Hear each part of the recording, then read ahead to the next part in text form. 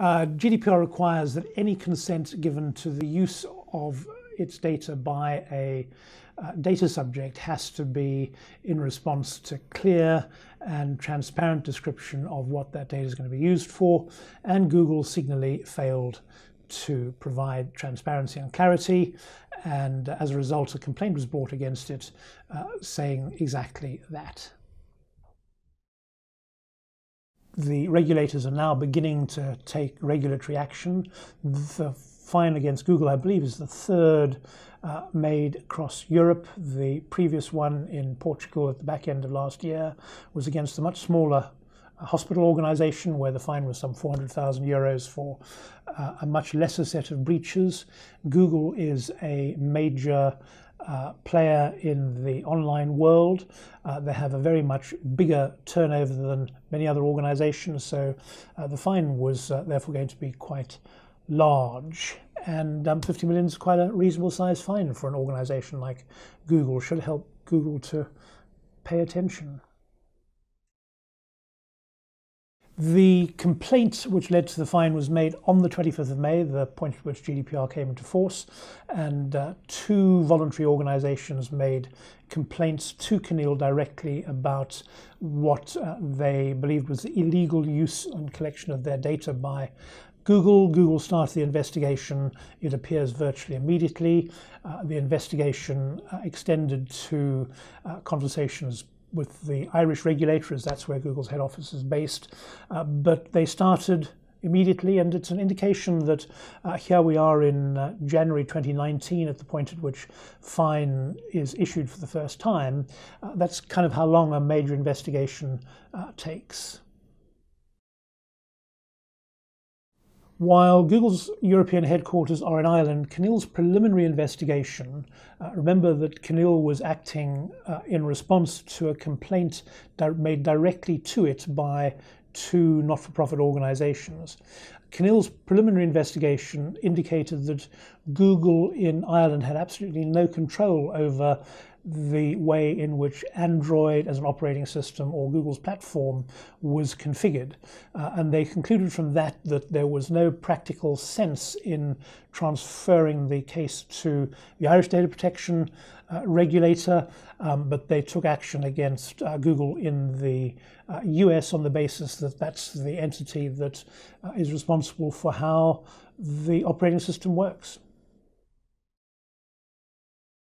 Well, they're the steps that Google should have taken prior to the 25th of May. Google, like all the rest of us, did have 2 years notification of the fact that GDPR was going to come into force on the 25th of May. And the regulations are pretty clear that you can't aggregate permissions. If you want to get permission from somebody for the use of their data, you have to let them identify each. You have to identify each of the items that you want permission for, and they have to be able to accept or reject them individually. You have to provide transparent, easy, straightforward access to information, and millions of companies across Europe have done exactly that in preparation for GDPR's impact day.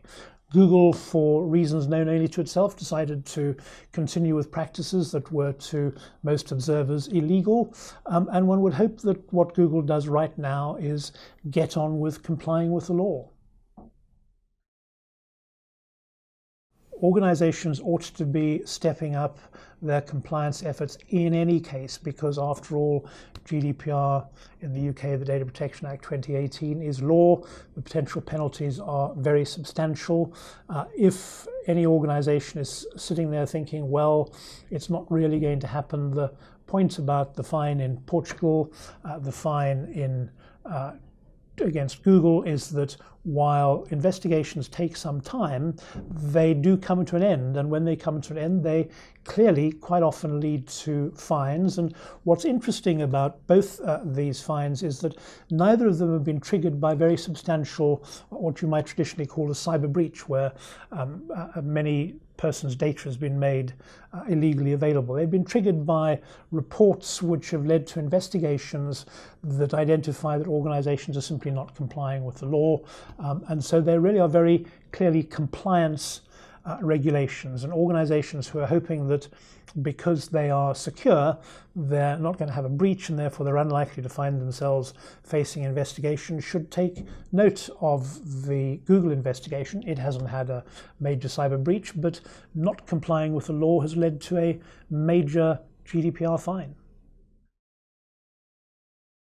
Any organization that thinks it's not compliant should take a couple of steps fairly urgently. You should send a whole lot of staff on some GDPR practitioner training courses, for instance, so that they can learn how they can help your organization get themselves compliant. You might go on to our UK website and take advantage of the GDPR checklist option that there is there, and can walk you through what you need to comply. More sensibly, given that time is not on your side and you may not have the expertise you need, you might ask a company like us to come and do a GDPR gap analysis to tell you all of the areas in which you need to be getting yourself compliant. And clearly, for any organization, that's much more than simply how do you deal with consent. It's certainly, if you look at the Portuguese data breach fine, it's certainly to do with the extent to which you've assessed risk correctly, you've identified appropriate controls, and you've got evidence that those controls are working, and that evidence is based on ongoing audits, and those are part of the specific findings in Portugal, which point at what organizations need to do today: get compliant and prove that you're continuing to check that you're compliant.